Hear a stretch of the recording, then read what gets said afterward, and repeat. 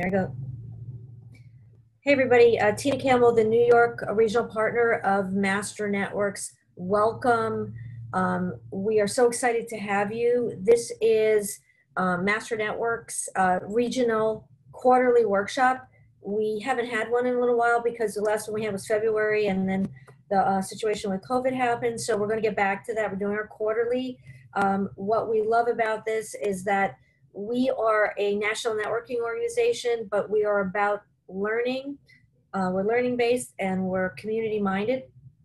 And what I love about this is that this is for our members by our members. So the three speakers that you're going to hear are top notch, and they're all members, which makes me so proud to be part of this. So I don't want to make without further ado, I want to get this going. So today we are here to learn how to think like an entrepreneur. We have three, as I mentioned, three of our speakers. Each one will take about 20 minutes to speak on their topic. And then we're going to, as I said, feel free to ask questions in the chat and we'll ask them at the end of the three speakers. Let's see what else. You set your screen to speaker view if you would like, so you only see the speaker. And I'm going to move along quick, and I'm going to introduce our first speaker. And that is a good friend of ours and member and area director for Master Networks, Rick Gabrielly. He's going to be speaking on the currency of connection. He'll explain all that. He is currently the COO and visionary of Scarsdale Denta and Spa Wellness, along with his wife, Carol. They're distributors for Beamer and co-author of The Currency of Connection, which is coming out today. So he's going to ask you if you want to connect with him on his website. So I'm going to stop sharing the screen, and I'm going to turn it over to you, Rick, and put you, and let's see, where'd you go? There you are. And I am going to unmute you, or can you unmute yourself? Can you hear me? Yeah, I can hear you. Go ahead. All right, cool. Well, welcome everybody today. I'm really excited to be opening this up, and couldn't be happier. Welcome to the Currency of Connection. As Tina mentioned, I'm Rick Gabrielly. I'm an area director here in the New York region for Master Networks. And, I have to start with a special thanks to Tina Campbell, Lynne, Jim Sandler, and the entire Master Networks family for this incredible opportunity to serve and educate. Our most popular tool is service with gratitude. And I'm super grateful to have the chance to share with you today. So before I start, I want to just say, I want to tell you a little story about the currency of connection. When I was a Little League coach, when my kids were small, I was a very loving guy, and it wasn't really all that accepted in the sports world to kind of come out with this very loving nature. So when the kids were about 9 years old, I was coaching against this guy. He was kind of like this dark figure, right? And so he was like all about winning, and I was all about, having a good time and helping the kids and learning and this supportive culture. So all of a sudden, at the end of 1 year, the two of us are like battling it out, right, for, the championship. And so somehow we got together and we kind of, we played the national anthem before the game. We really had almost this respected connection that happened. And I think of that as a great example of the currency of connection. So long story short, me and this guy went at it. We ended up becoming great friends after that. He saw my way, I saw his way. That is I think that's about 12 years ago now. We're best friends. Our families are best friends. We talk about that all the time. It was one of the best times in our lives. But it's a good example of the energy that could happen between people when you let the currency of connection happen. So even from two different worlds, you go at it with this unity and magic happens. So what is the currency of connection? It's a magical tree that provides its own light, air, and water. When it's at work, it draws you in. It's magnetic. It's attractive. It's nourishing. We can actually live off the food from this tree. It becomes fuel that makes more fuel. It's the dream of all inventors. It's our own personal perpetual motion machine. And it's a vital piece of your success plan as an entrepreneur. If you unlock this tool and make it a permanent part of your mindset, there's no limit to your trajectory. So what is currency? Currency can have several meanings.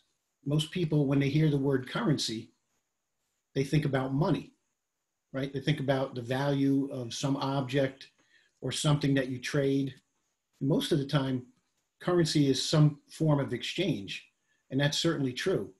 But what I think of when I think of currency is there's a physical currency, there's an emotional currency, a spiritual, a mental currency, there's social currency, and there's metaphysical currency, and of course there's financial currency. For me, currency is energy, and it's something that we can exchange. It's never created or destroyed. It's always there. So I'm going to start by talking about physical currency. That's what we see, what we feel, what we touch with our hands. Physical currency is the tangible value of things. So let's say I give you a piece of jewelry to hold. It's got this currency to it. And so that's the physical, that you see it as valuable.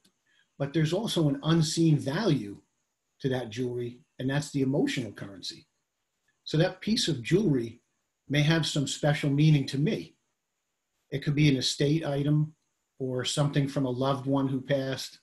It's got this emotional element to it, and it brings a value, a different value in addition to the physical value. It could be something that has high value to you. So that's emotional currency.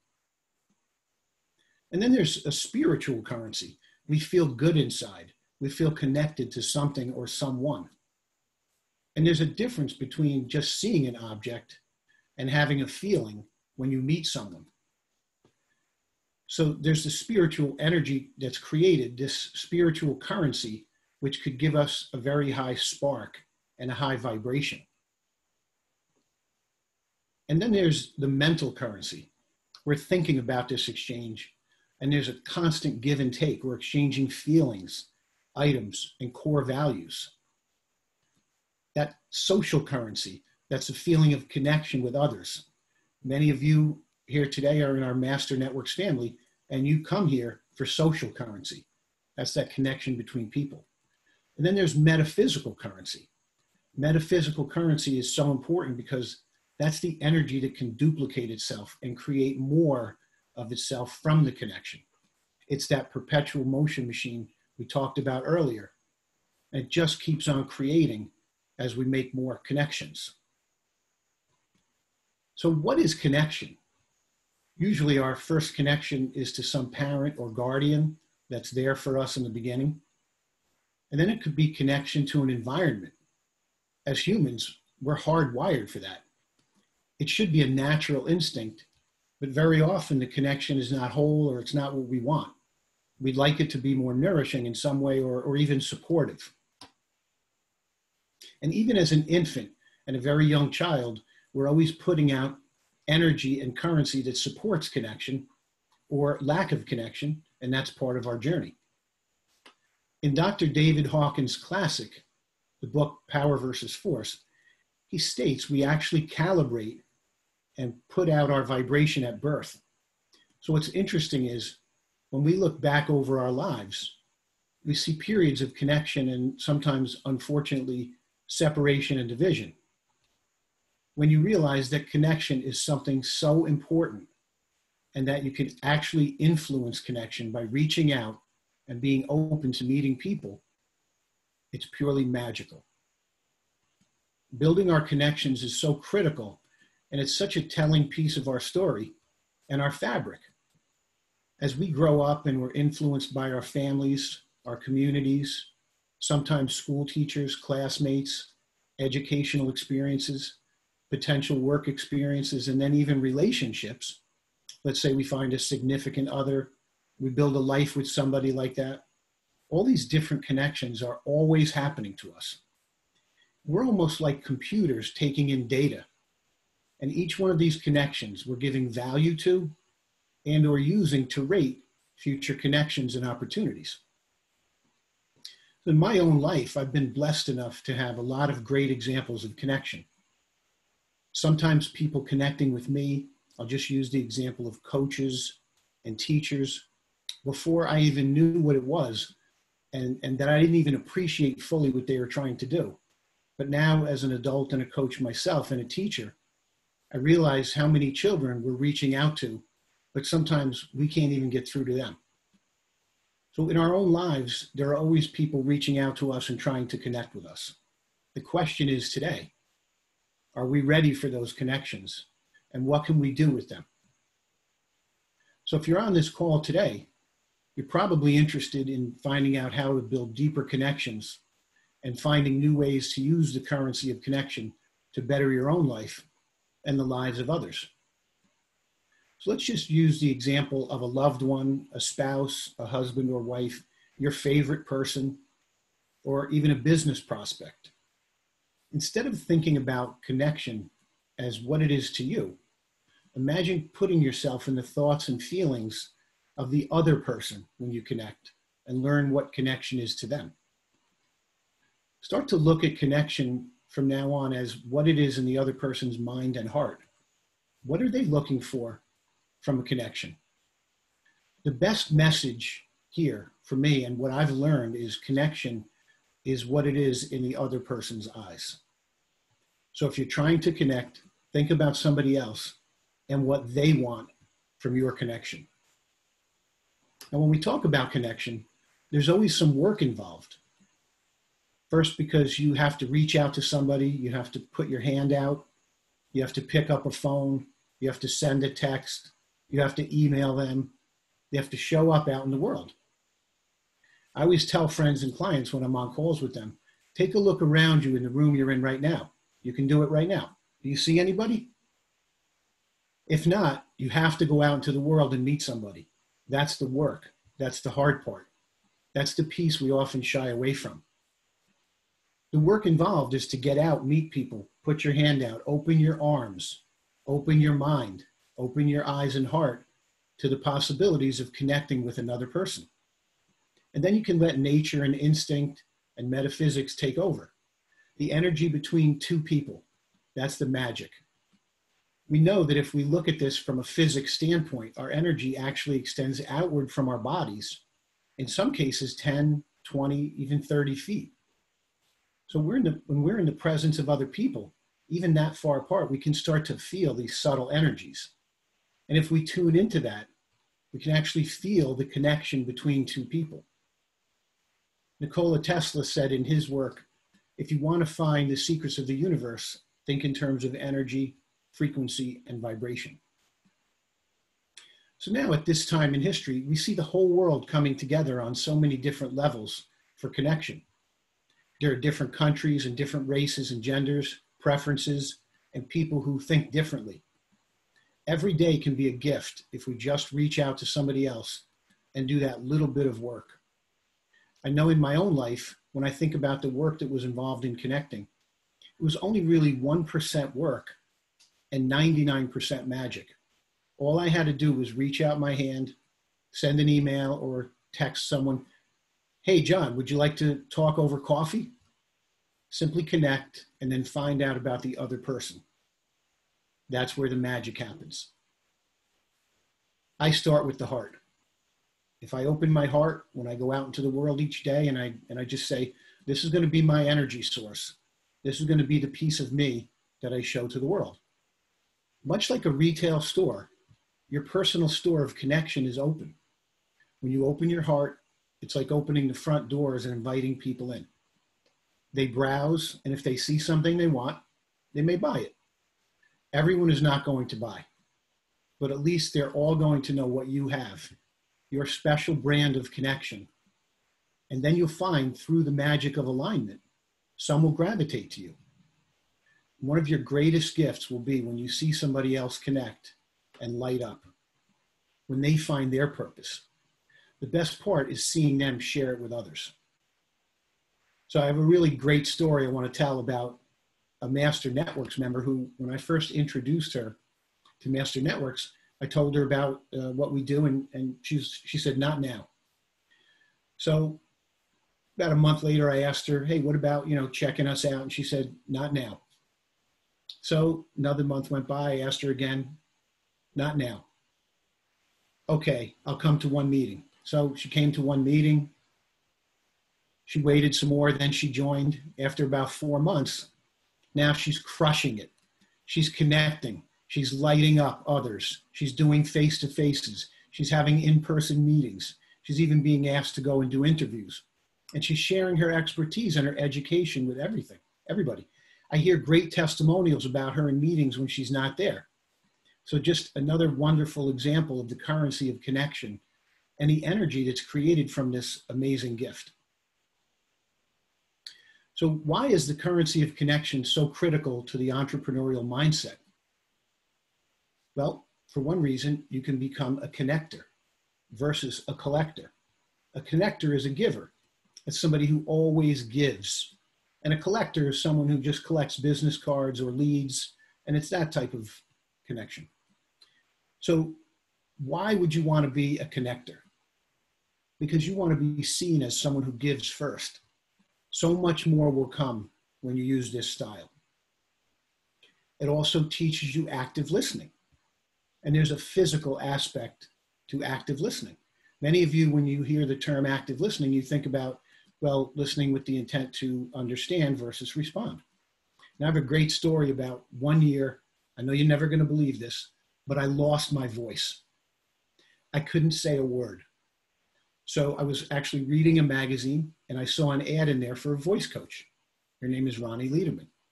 I went to see her and I thought I was going to get voice lessons and she was going to teach me how to use my voice better so that I could speak again. But what she really started to talk to me about was my listening. And she asked me how often I listened and how well I listened. But she also taught me about the architecture of our bodies.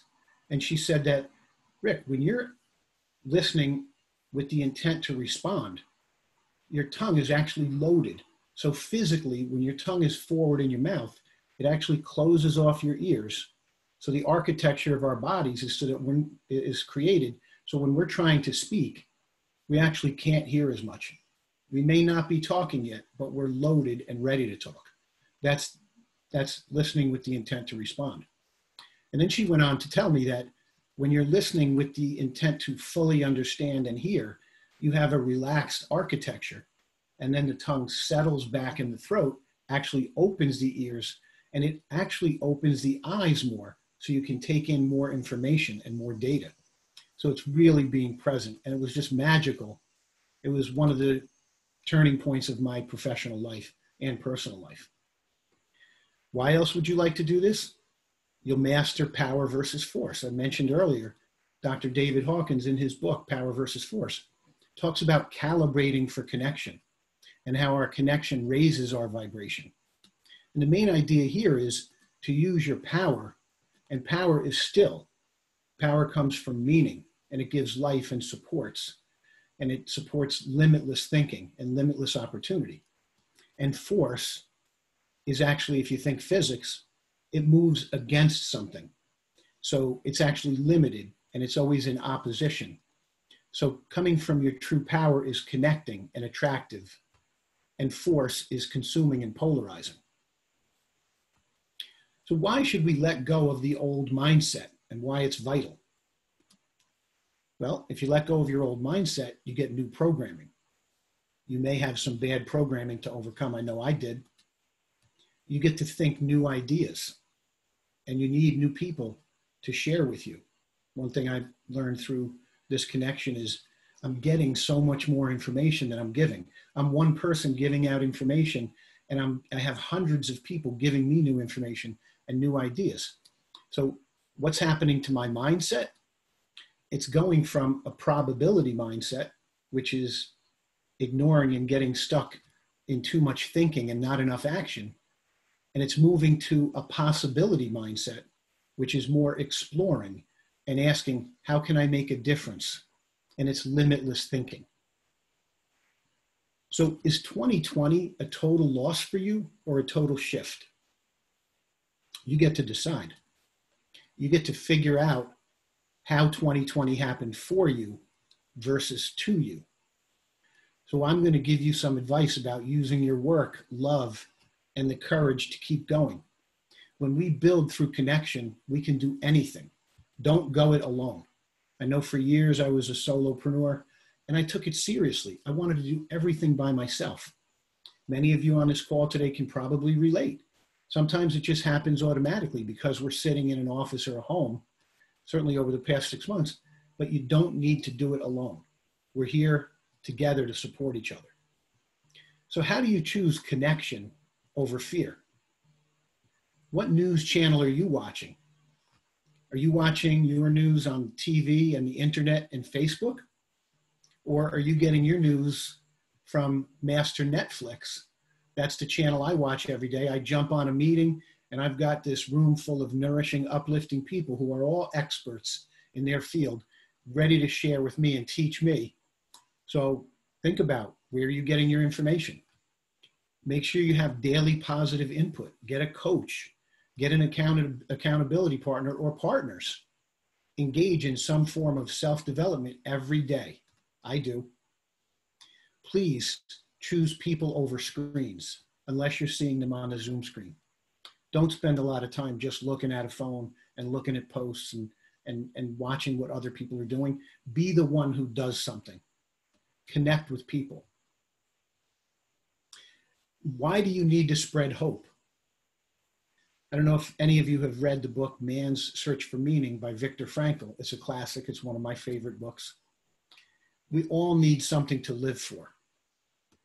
He actually quotes Nietzsche in that book and says, "He who has a why to live can bear almost any how." We connect to find meaning, our purpose, and our why. And through others, we find ourselves. I hope you'll explore this topic more by reaching out and connecting with me. Thank you.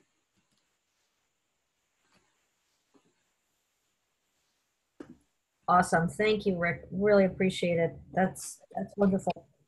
So put your questions for Rick in the chat, please, and we'll get to them after. Right now, we're going to switch over now to Lynne Rowe. Lynne, I'm going to unmute you, and I'm going to just share my screen quickly in order to just give you a little bit of a bio for Lynne. And just let me get this larger so you can see. So I'd like to introduce Lynne Rowe. Or Lynne, you're unmuted, right? I am, yes.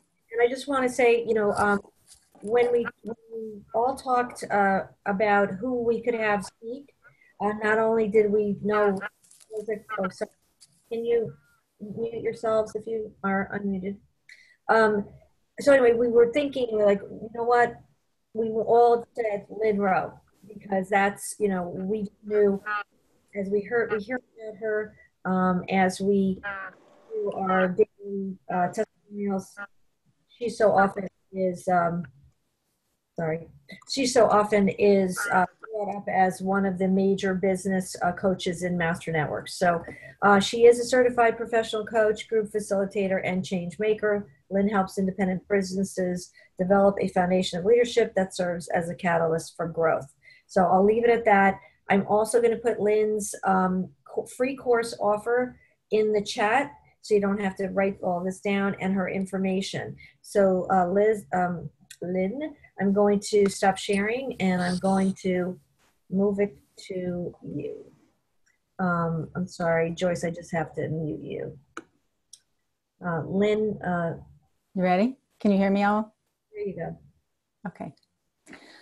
So why are some entrepreneurs successful while others just slowly fade away? Or even when they're in the same business, they might be doing the same thing and some succeed and some don't. And why do about half of the businesses get started close down within about 2 years? As a business coach, I've become very close to the owners of many businesses, so I know how these leaders think. And I believe that success for the business comes down to the leader of the business. And I think there are 6 specific ways of thinking that, that really make the difference. And it's their mindset. So first I want to ask you, which person do you believe would be more successful? A Pessimist or an optimist? Most of you would say the optimist, right? So let's say they both start something new and it doesn't work. The pessimist looks at that attempt and says, you know, see, it didn't work. I guess I'm done. The optimist says, well, I haven't found the solution yet. And they try something else. They continue to try. And what happens is that the optimist actually has more successes than the pessimist because they kept trying. They probably also have a whole lot more failures because they kept trying, but they have many more successes. And that is the difference that makes a big difference. So I want to think just for a few minutes about brainstorming. When you've got something new that you're thinking about trying, brainstorming is a great tool to work with. And there's some things, though, that you need to know about brainstorming a solution to an issue, right? As soon as you say something like, oh, that won't work, or, oh, we can't do that because blah, blah, blah, whatever it is, your brain actually stops looking for solutions. It stops working on that problem. It shuts down. So if you then change the question, though, and say, I wonder how we could make that work, or I wonder what I could do differently that would make a difference. Now your brain is starting to think about, okay, what other possibilities are there? I love this quote by David Severance. It's, leaders choose to live in the space of possibility and opportunity, not from limitation and challenge. I'll read that again. Leaders choose to live in the space of possibility and opportunity, not from limitation and challenge. And I really believe this is true for successful leaders in business. They look at the possibilities, they look at the opportunities. They don't look at things and say, oh, that's not going to work, or that's not a good idea. They turn it around and say, how can we make it work? The other thing is that successful entrepreneurs, they believe in themselves and they believe in the product or service that they provide. So, number 1 of 6, successful entrepreneurs have a positive mental attitude towards what they're doing. Next one. So how many of you are married or in a committed relationship? Just raise your hand. Let me see. Yeah, it's a lot of you. Probably most of you. So at some point in your relationship, did you say to your significant other, I think this is pretty good, but I'm not going to commit until I know everything will work out the way I want it to? Right? Nobody says that. So why do entrepreneurs do that in their business? I think this business idea is pretty good, but I'm not going to commit myself to it until I know it's going to work. You can't build a business and be successful that way. Successful entrepreneurs are all in. They are totally committed. No matter what, this is going to work. And they make it work. They're also solid in what they're doing. They know what they're doing. They know why they're doing it. They know what's in it for them. They know what's in it for their clients. And they also know what's the bigger contribution that they're making to the world or their community. What's the bigger impact of their work? So they have that to fall back on. It helps to propel them forward. So that's number 2. Successful entrepreneurs are committed to succeeding in their business. And they know where they're going and they know why they're going there. So the next one. Now we all know of people who are thinking about how they might want to start something next week or next month, right? You know what I mean. They're thinking they're maybe going to do something. Well, that's not how successful entrepreneurs operate. Successful entrepreneurs, they take action with urgency. They do things, they make decisions, and they make it happen. Yes, they're fearful. Yes, things might not work out. They feel that fear and they move on anyway. And they actually use that fear sometimes to propel them forward. It gives them energy. Fear can be a source of energy if you're not too frightened. It can be a source of energy. I'm a little scared, I'm a little nervous, but I'm going to do this, right? So they use that fear to help them. And they're willing to take a chance and try something new. So that's the free course that Tina mentioned. It's in the chat. It's a course that I'm offering called Courage, Risks, and Rewards, Taking a Chance to Change Your Business. It's a self-study course, and you guys can just download it if you're interested. Successful entrepreneurs also make decisions quickly. So I want to tell you a little story about Ken. Ken was an engineer who had a family business, and the family business was kind of small. They had about 8 employees when he took over. And he grew that business into a very large international business with offices around the world. And when I asked him about his successes and the decisions he had to make to grow, he said that he only made about 52% of his decisions correctly. That means almost half of his decisions were wrong. But the difference is that he was continually making decisions. He wasn't waiting for things to happen. And if you talk to other successful entrepreneurs, you will find that they all will tell you they made lots and lots of mistakes, but they kept making decisions and making things happen, and they acted with urgency. So that's number 3.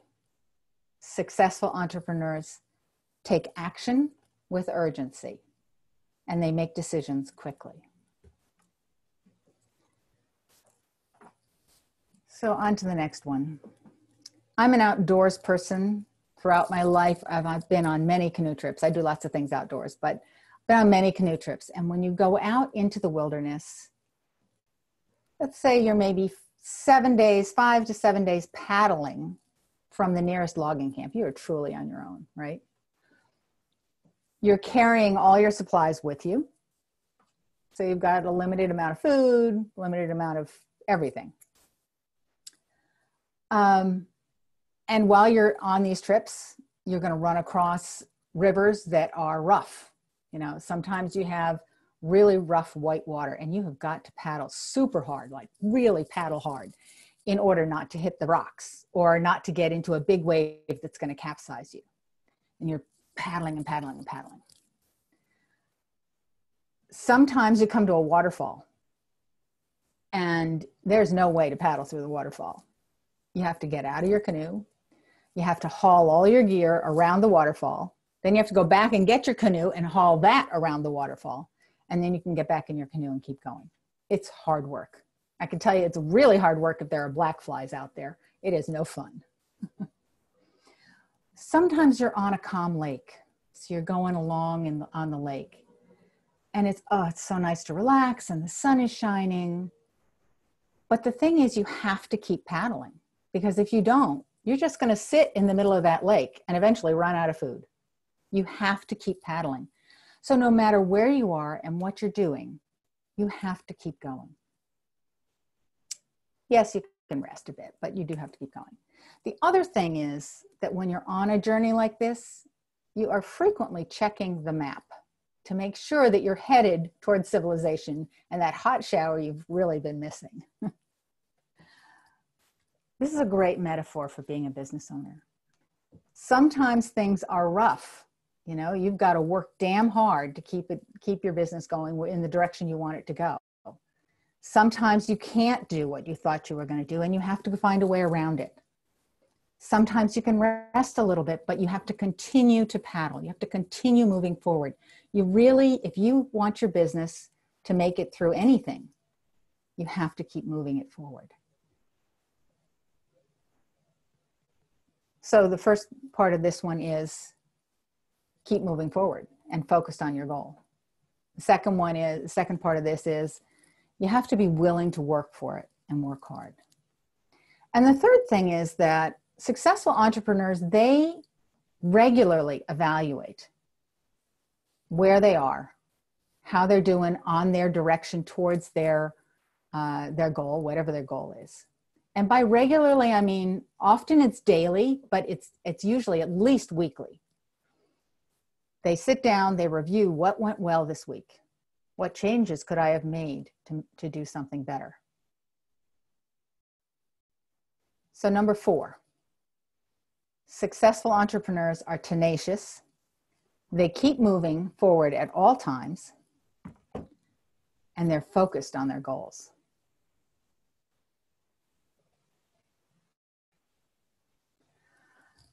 So John Maxwell says, if you want to grow, you need to be intentional about how you grow. I can tell you that the successful entrepreneurs that I know, they're all consistent learners. They invest in who they want to become. And they see themselves as the key employee. And then they figure out what that key employee needs to learn next to get to where they want their business to be. So they're willing to invest time and money in themselves. And they could do that in lots of different ways. They could take a course. They could connect with an expert in the area they want to learn. They might set aside specific time for self-study. They might read everything they can find on a certain topic. They might research to find the best way for them to learn the skills. But the point is, they all focus on what it is they need to learn. So number 5, successful entrepreneurs are willing to invest in themselves, and they're intentional about how they grow.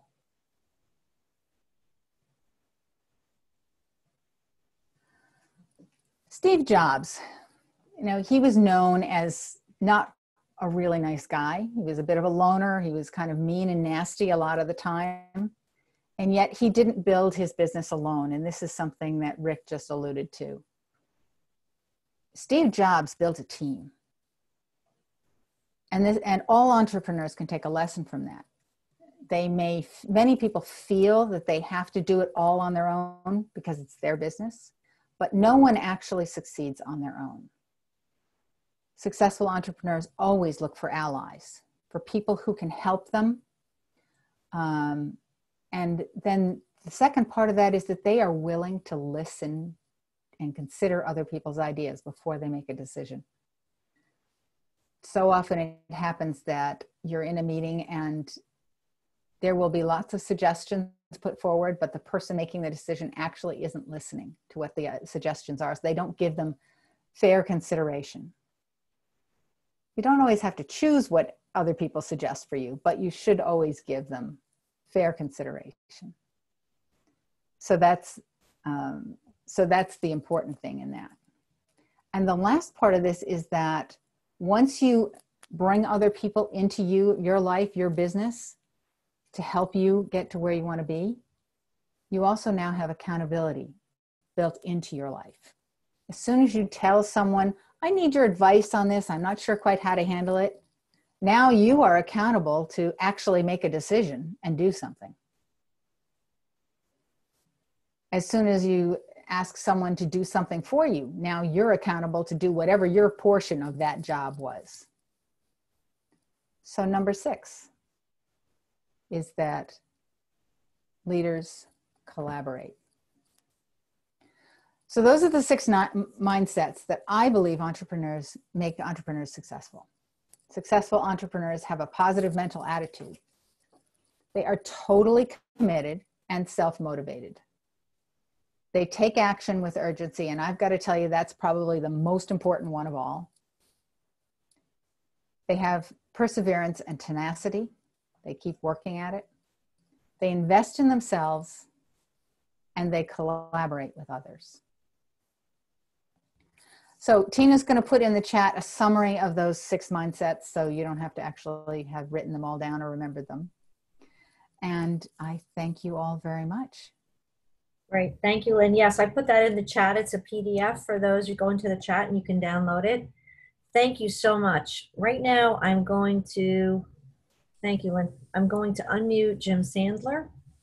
And I'm going to, if you could mute yourself, Lynn, that would be great. And then I'll take us over to share this PowerPoint again, just to give some information. So Jim, you're unmuted. Hi, everybody. All right, there you are. Okay, so let me share my screen and get back to that PowerPoint so I can. Does everybody see that? Give me the thumbs up. Great, thank you. So we're going to move on to our last speaker, and that is Jim Sandler. He's going to talk about the 7 critical mistakes that business people make. And he has over 30 years of building and leading domestic and international companies in a variety of industries. He specializes in helping businesses navigate all of their business challenges that stand in their way of growth and profitability. I want to mention that Jim has been with me on this Master Networks journey. He is the regional trainer and area director for us at the regional level. And I just want to say thank you. He's been absolutely crucial to creating this learning-based mindset that we have in Master Networks. So I'll stop sharing and I'll give you over to Jim. Go ahead, Jim. Thank you very much, Tina. And great, I just want to say great job, Rick and Lynn. Super. It's going to be a tough act to follow. So I wanted to speak today about the 7 critical mistakes that business owners make, and they don't have to make them. And the first one comes from Michael Gerber, and it's all about the E-myth. And if you haven't checked it out, you should. And basically what it says is that just because you're good at some skill or trade, you're automatically qualified to run a business that does that skill or trade. And that is so false. Because let me give you an example or a quick story. I had a client that was a plumber, and he was working for Roto-Rooter, and he was looking at what he was making compared to what Roto-Rooter was charging. And he said, wow, I could make 4 times the money if I just open up my own plumbing business. And the last thing I told him before we stopped working together was call Roto-Rooter back and try and get your old job back. Because the reality is that what you end up doing is you end up spending between 25 and 33% of the time working on this product or service that the business represents. And 67 to 75% of the time is spent working on the business end of the business. And in fact, that's a big problem. Because if you're spending 2/3 to 75% of the time working on the business instead of working on just the product or service, then you are actually missing the point and you're setting yourself up for failure. The number 2 point is not having a vision for your business, for yourself, and not having a formal plan. If you don't know where you're going, how are you going to get there? It's like putting a plan together or putting a schedule together to go and be on vacation. And what you end up doing is instead of making a reservation and instead of deciding where you want to go, you just hop in the car and wherever you end up, that's where you end up going. And if you do that for the business, you're going to end up failing. You have to have a look as to what you want to have in the future and where you see the business going in order to make sure you get there. Otherwise, you're going nowhere. The third one is a lack of financial management. One of the scariest things that I find is when I ask business owners during our first conversation, what does it cost you to turn on your lights and open up your doors to have your business? And the scary part is, almost all of them can't tell me. Think about that for a second. If you have no idea what it costs to open up your business and operate your business, how can it possibly be successful? It can't. How do you price your products? If you don't know what your overhead costs are, if you don't know what it costs to run your business, how can you price your products or services? What a lot of companies do is they basically say, well, my competition's doing it this way, so I have to do it, I have to price it this way. And what ends up happening is a lot of times you're either losing money or you're throwing away money. I had a client who was an electrician, and we were taking a look as to why he wasn't making the money that he thought he was trying to make. He was charging $70 an hour to do electrical work. But when we put the numbers together, it was costing him almost $100 an hour just to operate his business. How can you operate a business like that? We ended up moving it so that he could charge $125 an hour. He was actually making a profit, and he got more clients. The fear of raising prices should not be a problem. We deal with different kinds. We deal with value-based businesses and commodity-based businesses. Now, if you're a commodity-based business and everybody else is doing what you do, then it is subject to price. But if you're not, and you can sell your products and services based upon your value proposition, you can be more profitable. People will see you as a better investment, and you have the opportunity to make more money and get higher level clients. The third is failure to see the fourth, failure to see delegation as a critical element of successful leadership. There is a very interesting article. It was one of the largest read articles in the history of Harvard Business Review, and it's called Who's Got the Monkey? I actually did a presentation down at Connect last year on this exact topic, and it's all about delegation. And Who's Got the Monkey is all about a manager who was tired of the fact that all of the people that were underneath him were bringing in their problems to him, and he was overwhelmed. And after bringing all the problems to him on a Saturday, he was in the office trying to resolve the problems, and he looked out his window and he saw that all the people that brought their problems to him were out there playing golf, and he was stuck doing all the work. It doesn't have to be that way. And the biggest reason that people believe that they can't delegate is because nobody is going to care about their business the way they do. But what ends up happening is you become like a juggler, and you try and do everything on your own, and when it gets to be too many balls in the air, they start dropping. You can't do it all. I mean, think about it. How many of you live in houses and you do your own lawns and you do your own roofing and you do all of your own repairs? Most people don't. They get experts to do it for them. They get people that know better how to do it than they do. And by doing that, you can spend the time working on the things that you're good at, the things that will bring in more business. But you have to be willing to delegate in order to do that. One of the things that prevents people from delegating, or business owners from delegating, is the fear that other people will make mistakes. And John Wooden, who was a philosophy professor at UCLA and was also the most successful college basketball coach in the history of college basketball. And one of his famous lines was, "The team that makes the most mistakes wins." Think about that for a second. The team that makes the most mistakes wins.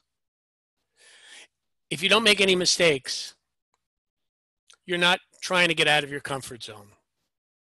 You stay within your comfort zone and you're doing the same things over and over and over and over again. It's important that we move and we encourage both ourselves and our employees, take chances. Get out of your comfort zone. By making those mistakes, you'll get out of your comfort zone and you will learn to do things better. The fifth, putting up with mediocrity. The way we hire people is all wrong. The way we keep people is all wrong. As entrepreneurs, we end up hiring out of need. We end up hiring because somebody just left and now I need someone right away. So we end up hiring the first body that comes in that looks like they may be possibly okay. Or we end up keeping people who we shouldn't keep. I had a client in Rockland County who was the president of a market research company. They were doing pretty big time market research work for Pepsi-Cola and some of the others. And what ended up happening was he said to me during a coaching session that, you know, there's one person, we promoted this person to vice president, and as soon as we did that, they became like Attila the Hun. And I really have to do something about it. And I said, okay, what are you going to do about it? Well, I don't know. I don't have anybody to take their place. What am I going to do if I get rid of her right away? There's no reason for that. What you end up doing is you put up with mediocrity. Now, there's a really good a movement, and it's actually a book as well, called Top Grading. And basically what that says is we want, as employees, we want to work with A players. We don't want to work with B players or C players, and heaven forbid, D players. We want to work with people who are going to make us better. I mean, think about people who are playing sports. If you all play recreational sports, do you want to play with someone who is so inferior to you just to make your ego better? Once or twice may be great, but it's not going to make you any better. We like to play with people who are at our equal or maybe even a little bit better than us because it makes us better. It raises our level. One of the things I've been saying in Master Networks meetings this past week and previously, take a look at the 5 people you spend your most time with, both personally and professionally. They represent who you are. If you're spending time with them, they represent who you are. Are they people that rise you up? Or are they part of that mediocrity? What we want to do as business owners is we want to surround ourselves with people that are at least as good as us, if not better. It's better if we can provide ourselves and surround ourselves with people who are better than we are. That's what makes us better, and it makes the whole organization better. Number 6, failing to take time for yourself and your family outside the business so you can have a life. If your entire life is your business, you're going to lose your family. You're not going to have a family. You need to be able to spend time away from your business, and then when you're spending time in your business, and even better, as Lynne was saying, on your business, you're more productive. It's not the quantity of time you spend, it's the quality of time that you spend. And it goes back to number 4, which is failing to see delegation as a critical element of successful leadership. If you have to do everything all by yourself, then you're never going to see your family. You're never going to see your friends. Your family and your friends are going to be your business. And if that's what you want out of your business, if that's what you want out of your life, that's not going to be a successful life. You need to have time away in order to be able to prioritize. And then when you're working in your business, and even better, on your business, and what I mean by working on your business, taking that helicopter view. If you're working in your business, you basically become a firefighter. As I said before, if people are just bringing you their problems, they bring you their problems and you have to solve them all, you're fighting fires all day long. What you need to do is give those problems back to the people that brought them to you in order to be able to make sure that they come up with potential solutions to the problem. It's easy to provide problems. It's much harder to provide solutions. Now, they may not have the entire solution because they don't see the company the way you do. But if they can see the ability to offer a solution, then you're not spending all of your time in your business. The last one, number 7, not having a succession plan or an exit strategy and not knowing the difference. Again, I'm going to end the way I started, which was with Michael Gerber in the E-Myth. If you're the only one that's responsible for the success of your business, for revenue production in your business, you can't sell your business. Because the moment you leave your business, all the value's gone. There's nothing left. You need to put a succession plan together, not at the end when you're looking to leave, but at the beginning. You need to know how you're going to exit the business. Are you going to sell it? Are you going to give it away? Do you have any family members that want to take over the business? Or do you want to just close up shop and leave? There are different financial decisions that you need to make and different financial plans that you need to make when you determine what you want to do. And by the way, the value of your business is not necessarily what you think it's worth. The value of your business and the value of any product that you're selling is determined by what amount of money are people willing to pay for it. If you think your business is worth $5 million, but someone's only willing to pay $3 million, then your business isn't worth $5 million. Right? And the way to, as Michael Gerber in the E-Myth said, the way that you can ensure that your business retains its value is by making sure that there are processes and procedures in place so that the business could actually run without you being there. If you're required to be there in order to make sure that the business operates, then the second you walk out, it's worth nothing. So you need to make sure that you have a plan in place and that you put a process in place for your business to operate so that when you're not there, it can run as smoothly as if you are. By dealing with these 7 critical mistakes and having a plan that resolves these 7 critical mistakes, you have the ability, along with the mindset and with the connections, to make sure that your business thrives. Thank you for listening.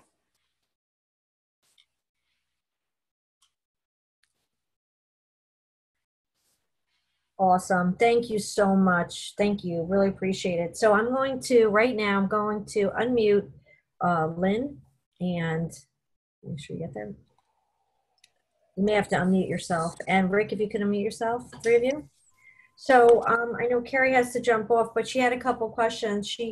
And thank you all, because that was great. And I'm so proud to have all of you be, teaching all of us, your wisdom. So I really want to say thank you. So I'm just going to ask some questions that came through, if that's okay with the 3 of you.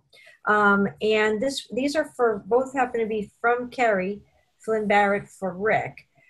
She wants to know, Carrie wants to know, Rick, because you're a great connector, do you ever disconnect? Thank you for the question, Carrie. Yes, one of the tidbits recently was about toxic people.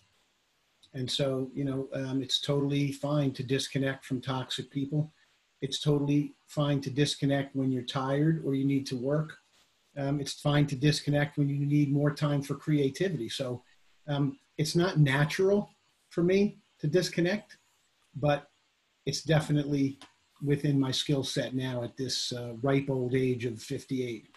So it is definitely, there are good times to disconnect. There are bad times to disconnect. As a matter of fact, I I have some content that I wrote about disconnecting to connect better. So sometimes disconnecting from your phone or your computer with your work or a loved one will help you connect better. So, we've got to drop the electronics sometimes. It's weird when we just leave our phone home and go out. We all feel naked, but yes, it is. I do disconnect, and it is fine. If you need that, to get rid of some negative or to bring on more positive. You're just kind of shifting energy, right? Yeah.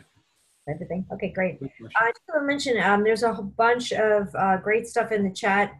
If you guys want to, don't forget, if you're leaving, if you want to save the chat, you just go down to the chat box, you click on the 3 dots, and you can save the chat. So thank you. Another question from Carrie. So she wanted to know, is intellectual currency, Rick, the same as mental currency? It can be close. I also messaged her back saying that it could be similar to social and emotional currency too, but intellectual currency, I think we probably think of that more as our own thoughts and the ability to think in a higher level. So, another great insight. And, I think we could probably come up with a bunch more. Hopefully, now that you've all heard this, you'll start to think about currency differently in your own lives. I would go as far as to say it's possible that the financial currency may be the least important currency in our lives, and it's one of the ones we pay the most attention to. Yeah, absolutely. But don't tell our financial advisors that, okay? So this one might be for a few of you. We can just go down. This is from Cameron Toth, and he's asking, how do I move from collecting employees to building a business building team? I don't know. Does anyone want to take that? And Cameron, do you think we need, is Cameron on? Do we need some more information on that? Cameron, you want to go ahead? Yeah, I mean, it was coming up when Lynn was talking, just in the idea of definitely thinking around my business. I've done a great job of hiring employees that fill the service aspect of the business, but I've not done the best job over the years in terms of growing out my team so that I'm doing what I think is the most appropriate thing is hiring people that can replace you so you can move up and beyond. Move up and out and, and definitely to what Jim was finishing up with in terms of, that exit strategy, because now as I enter into that place of building multiple businesses, you want those businesses to operate independently and not have to worry about it as you move on to the next opportunity. Okay, so Lynn, you want to take that first and then Jim? Sure. So Cameron, in order to build that team, you have to first figure out exactly what that team is going to do. And you've got to plan out who you need, what things do those people need to do, and what things do you want to take off of your plate. Really, eventually, you want to get to the point where you are a strategist who comes in on a periodic basis, but not a daily basis. Especially if I know since you're trying to build more than one business, that's what you need. You need to not be able to be there all the time. So eventually, you have to find people who will take every piece of what you do. And building out the team, you start with one. Seriously, if you find one piece and you get that person set and really doing that part, and then you find someone to do the next piece of what you're doing and slowly build the team that way. Jim, you probably have thoughts too. Yeah, following up on that, basically you need to figure out what functions, and I'm not talking about the specific jobs. I'm talking in terms of what behaviors does the potential employee need to have to fill the position that you're looking for. So for example, if you're looking to hire a business development person, what are the traits, the behavioral traits, the motivational type of traits that they need in order to be successful in that? You don't need someone who's necessarily been doing selling for a long time. You need to address the actual behaviors that a successful business development person would need to have. The other thing is, you're talking about you wanting to move on to other businesses. A former president that we had used to say the expression trust but verify.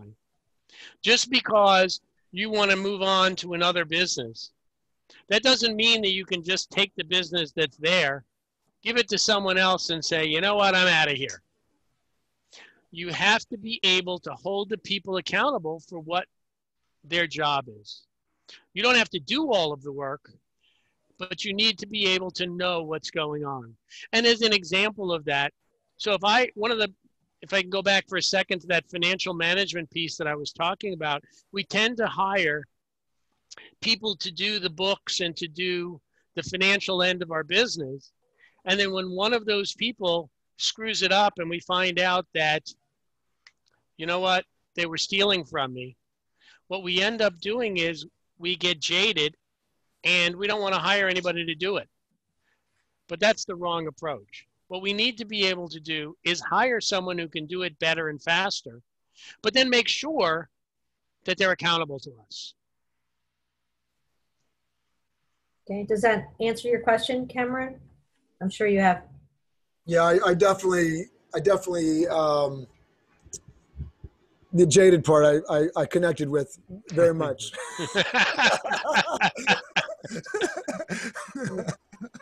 So we have, that was it for questions unless I missed it. Did anybody come up with or want to ask, I mean, you've got a great panel here, want to ask a question about your businesses? Just can you wave your hands?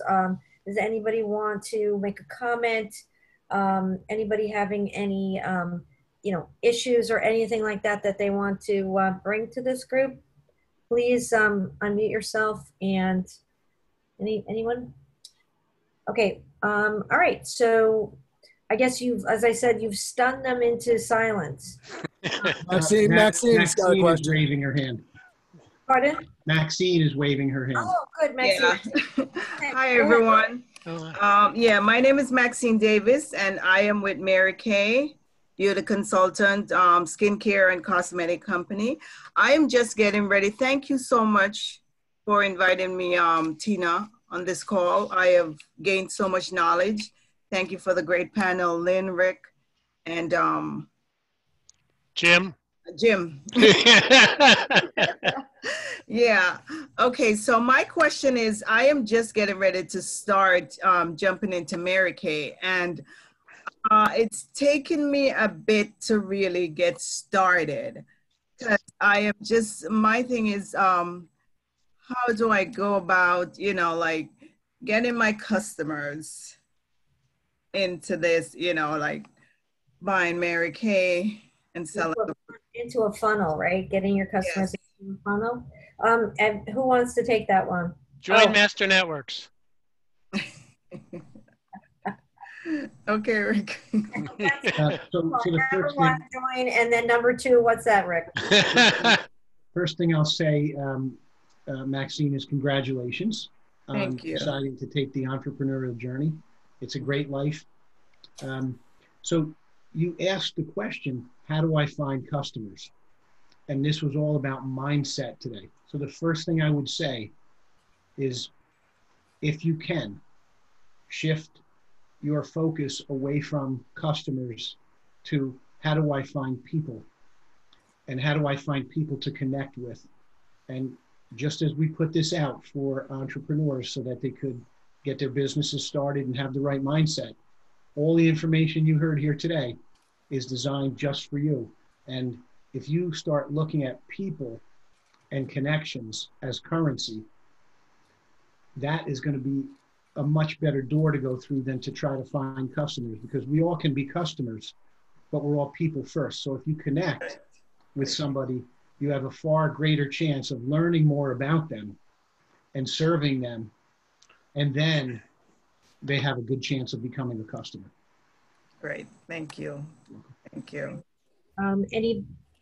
So I was just going to add to that. Very often people who are doing a multi-level kind of a business, don't think of it as a serious business. This is just something I'm doing on the side.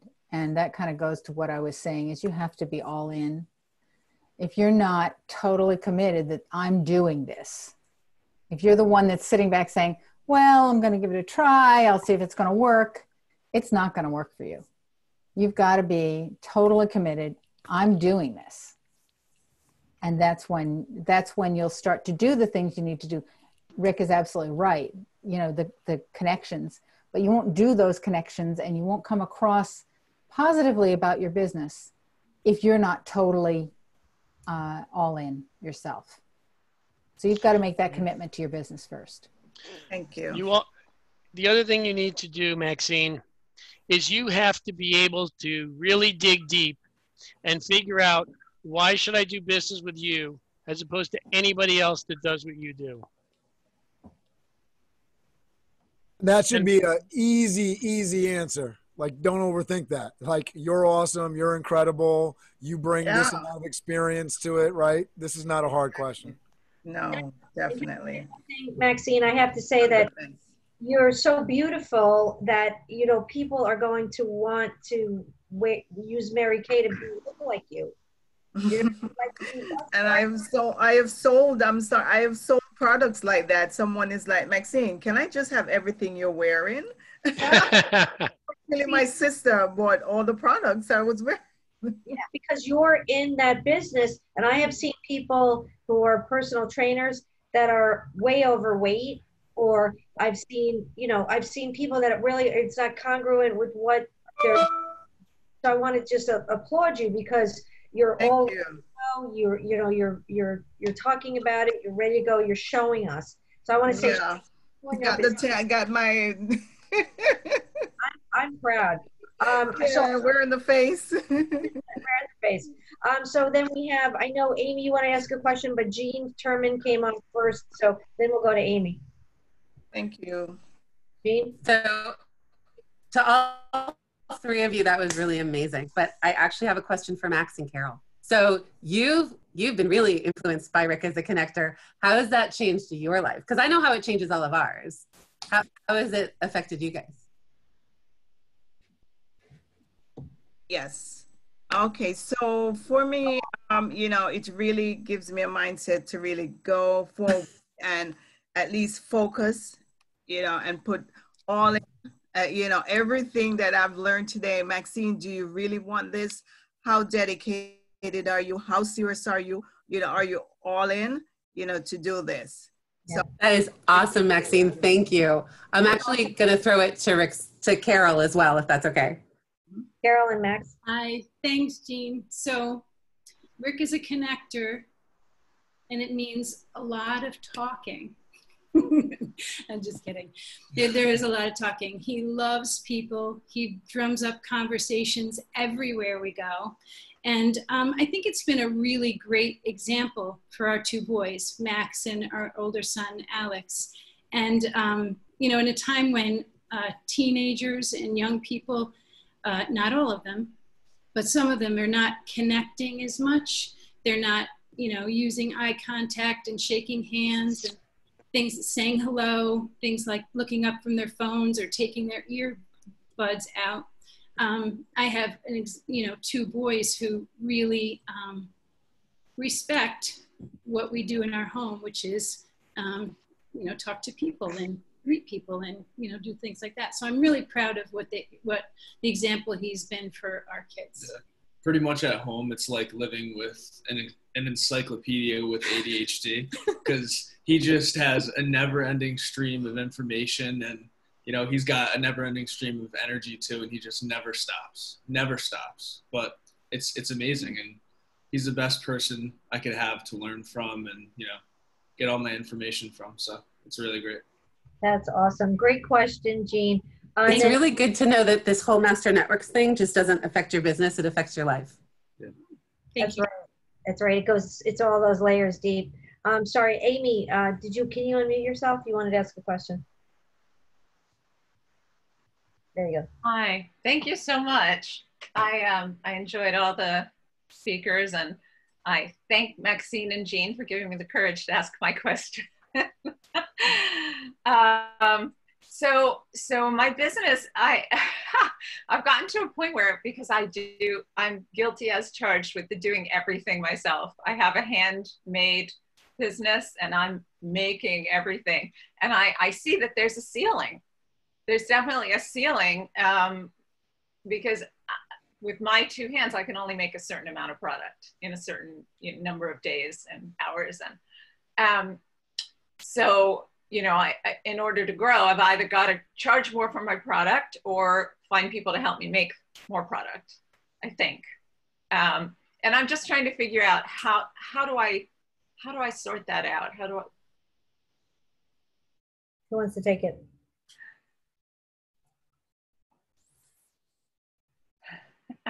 Well, I'll start.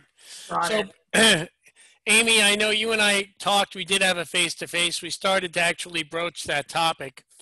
And really it comes down to, as Lynn said earlier, figuring out what is it that you want to do in the business and figuring out what is it that you can give away, you're willing to give away, and that you're willing to hire someone else to do. Now, it sounded to me like you really like designing the products. And since you like designing, you can probably hire people to make the products. And there are ways to help determine what type of behaviors, motivators, et cetera, that type of person really would need to have. And I'm happy to follow up with you later on if that's of interest to you, but that's really where you need to start. So, Amy, you and I have had that conversation a couple times as well. And I think Jim is right that you do need to, you do love the design part. And honestly, taking that step to give a piece of actually creating it away is going to be hard for you because you put a lot of love into what you've been doing. But I think that you'll take one easier piece and start there and let some other people make the easier pieces. And then once you feel comfortable that they're doing it and they're doing it right, then you can take the next step and the next step. So it's a small step process. It's not okay, I'm just going to do it and give it all away. No, you're going to find the easy part, something that's simple, and have them start there. And then you'll eventually train them to do the more and more complicated ones. You also have to figure out when is good enough. Oh, okay. So is there anybody else? I'm just trying to flip through this. If anybody wave your hand, so I could see. Oh, Jonah, go ahead, honey. Unmute yourself. This question is for Jim. Jim, when you talked about pricing your services, that really resonated with me because I had a brick and mortar office as a nutritionist. And since this whole pandemic happened, I actually closed my office doors and now I'm virtual. And it really put a spotlight on that I wasn't really making enough money. It was just enough to cover the rent. And but now I'm evaluating my price points for my services. And I feel like there's that fear, like you said, that, oh, other people in my industry are charging certain rates. And I'm afraid of charging more because I really feel that I'm worth more. But in comparison to them, how do you determine that? How do you come to that number? Well, what you really need to do is you started the process by figuring out that you were just barely breaking even and paying your rent. That's the first step. But the second step is really figuring out what is it that you want to make out of your business, and then being able to put out there why you are able and why you're worth that price. In essence, we end up trying to be as price competitive as we can, and quite often that puts us on the value rack. Get yourself off the value rack. If you feel and you can sell the fact that you don't deserve to be on the value rack, you can then charge more. And I'm happy to talk to you about it offline, but basically that's really what it's about. You have to believe that you're worth more, and you have to be able to quantify the fact that you are really worth more. The other thing is that when you do this, when you go to raise your prices, you have to expect that you're going to lose some people. Mm-hmm. And you have to be okay with that. And you could lose several people and then pick up some other clients at the higher rate. And you don't have to have as many clients that way. So you have to kind of do that calculation in your head too. I may not have to have as many clients to have the same income. I just need to have the right clients. Excellent. Stacy, did you have your hand up? Stacy Clark? I do. Hello. So first of all, I'd like to just say welcome to everyone who are guests here today or not members of Master Networks. I love when when Maxine asked a question and someone said, join Master Networks. That's a part of the solution. And I certainly agree with that. So I want to say welcome to them. And if it's okay, I'd like to just address Maxine. I also used to be someone who was involved with Mary Kay, and I love the company and the products. I just wanted to share with you that one of the most important things that happens when you do something that anyone can use, or so you think. I used to hate in networking meetings when people would say, oh, I can help anyone with skin. Well, when you're talking to everyone, you're talking to no one. So I just wanted to encourage her, because it's important to remember that, like everyone said about you, you're beautiful, you're unique, and someone asked you to think about what in fact are the things that make you unique and make you the best person to buy from. So I want you to always be mindful of that, and don't put yourself out there to work with everyone or anyone, because when you can identify who you are best able to serve and who you want to speak to, and you get very clear in your focus and you talk directly to them, they will hear you. Everyone else will fall away because they'll realize you're not the solution to their problems. That'll make you more visible to those for whom you are. So I just wanted to encourage you in that direction. And again, welcome to Master Networks, and congratulations on you looking into that opportunity with Mary Kay. Thank you so much. That was so helpful. Thank you.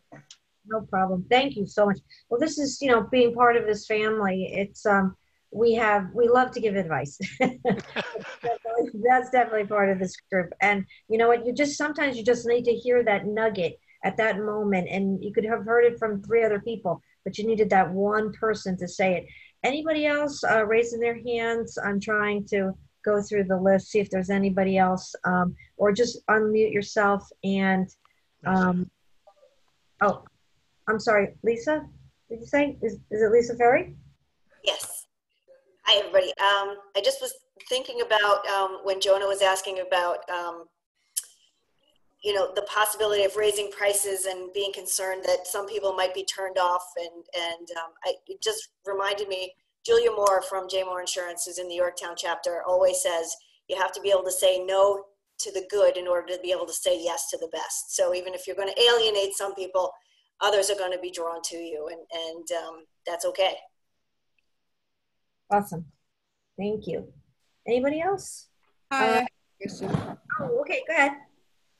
I'm Adriana from Dance Love Ballroom Studio, and we have run our business for 10 years now. We thought we were having it very successful. We built it up from zero, and we have returning customers to the studio. But with the new times, everything changed for everyone. So my question will be, how our students used to find us, okay, from word of mouth. We were not very big in advertising locally, because dance studios, you have to be close to the dance studio in order to come to the dance studio. And my question will be, would you recommend specific groups or a way to find the new customers, the online customers? Again, our business was word of mouth. I used to go at school, communicate with the moms a lot. And I had that conversation going on. Everything now is online. So does anyone want to take that? I mean, we, I guess, so Adrian, are you looking for ideas? I'm looking for ideas. How, like Maxine had a question, how to find customers. It's her new business. Before, I knew how to find my customers at school, and we we were 7 years in a row best of the knot. So through the knot, we were finding a lot of wedding couples, but now weddings are on hold. So that field, we can't do anything about it right now. We're just waiting till. Sorry to interrupt you, but I see Cameron, who his business was extremely affected. So Cameron, go ahead if you want to say something. Well, so one of the things that you can do is build your community. If the communities have been taken away from you, right? So you don't have that school people, but you probably have some of those connections. Create something that is meaningful for your community. So when I think of like a dance studio, you probably have yourself talent that you can put on display. You can put together a weekly meeting. Tina just was on as a speaker for MPI, Meeting Professional International's Westfield chapter lunch bunch with me. So we've created, I'm part of creating a community because we had to move online because we couldn't do in-person live events. So we've created a space for people to come together, but there's no reason that any independent person that, Maxine, I mean, people have been using this business strategy for years in terms of like a Tupperware party, right? So you get people together, try out the product and have conversations around it. The only difference now is we got to do it online, or you can do a mix, right? Maybe get a couple of the dancers that are comfortable coming into the studio, do a little dance. You got entertainment added, you got conversation. You can talk about different things. You can create that community channel. What are your folks that are your ideal customers? What are they interested with? What are your the people that would potentially want to perform or do something on? What are they interested in? Again, if you can combine those two things, you got a edutainment kind of vehicle that you can bring people together and advertise your product and create those connections. Okay. You know what, we have one more minute. Does anybody want to, Lynn, Rick, or Jim, did you have anything? Go ahead. I would just like to number one, thank Tina for sponsoring this whole thing. Thank you to Rick for his great job. And Lynn, I know you took time out from your vacation to do this. Thank you so much. I thought it was great. Thank you. Listen, I got frozen, so my keyboard is frozen. So luckily this whole thing didn't end, but I would love for somebody to put my website in the chat. It's masternetworksny.com. All the things, anybody that needs to know information about Master Networks. And I want to thank Maggie Carey, who just did the website over. It's fantastic. masternetworksny.com. Give you all the information about us and what we're doing. So I just want to thank you. I'm going to stop the recording. If anybody would like to stay and continue to talk, it's fine. I just want to say thank you. Really appreciate everybody for coming. We're going to be doing this quarterly.